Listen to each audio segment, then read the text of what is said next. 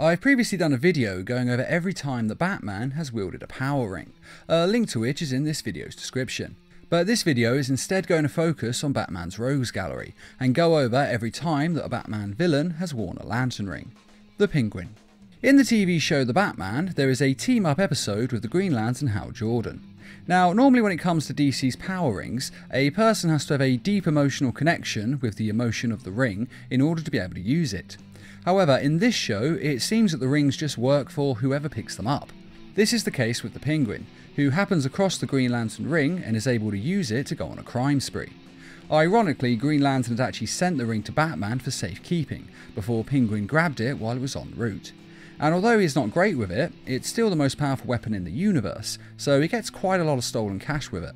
Though of course when Sinestro turns up looking for the ring, he quickly gives it up, and Batman manages to grab it and wields it briefly before it runs out of power. Two-Face. In the Elseworld story, in Darkest Night, Batman gets a Green Lantern ring instead of Hal Jordan, and so Sinestro later becomes his enemy when Batman reveals to the Guardians of the Universe that he's abusing his power, and thus Sinestro is kicked out of the Green Lantern Corps.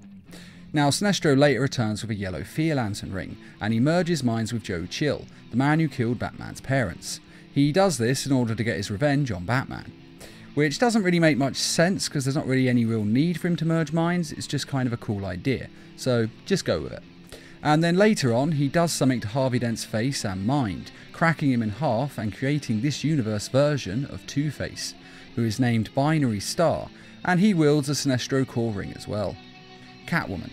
Also in this story, Catwoman wields a Star Sapphire Lantern ring, given to her via Sinestro, as he is creating a team to take out Batman with. And though Catwoman is not, strictly speaking, a member of Batman's rogues gallery, as she's kind of become more of a member of the Bat family these days, we're still counting it, as she has been a regular enemy on and off over the years, and in this particular case, she is part of his rogues gallery. Catwoman also has some Lantern Corps skin mods in the Arkham game series, including both a Green Lantern Corps costume and a Sinestro Corps costume, though she has none of the Lantern Corps powers of course.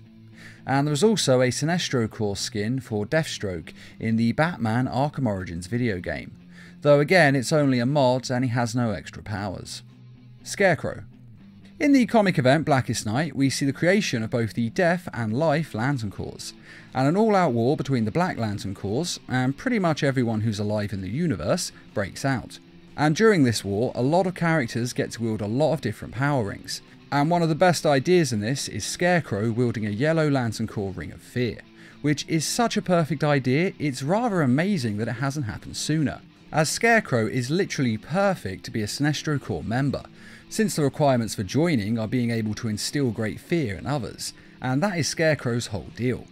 And another main part of the Blackest Night comic event was the Black Lantern Corps rings themselves. You see, these are able to latch onto the dead and basically bring them back as zombies. Although it's not actually the person in there, the ring is actually in control of their body, except that the rings have the corpse's memories and any superpowers that they had had in real life. And in the Blackest Night event, a lot of villains come back wearing the Black Lantern rings, including the Ventriloquist, Blockbuster, Deacon Blackfire, Solomon Grundy, Magpie, King Snake, who is Bane's father, the Trigger Twins, Arnold Etchinson, KG Beast, and Tony Zuko, who, as we all know of course, killed Dick Grayson's parents. Harley Quinn.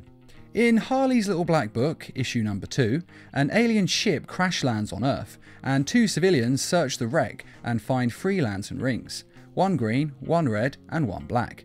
And the red and black ones later combine into 1 ring. And the guys put it on Weebay, which is the DC version of eBay, and Harley buys it in an online auction. And when she wears it, she turns even more insane and evil and goes on a villainous spree, helping villains get away from the cops and then killing them when they piss her off. And she also has an arm wrestling match with Green Lantern over the city, until eventually some other aliens turn up looking for the rings, and they take the red and black one off of Harley Quinn. And Green Lantern and Harley Quinn then team up to take out the alien ship, as the aliens plan to blow up the Earth.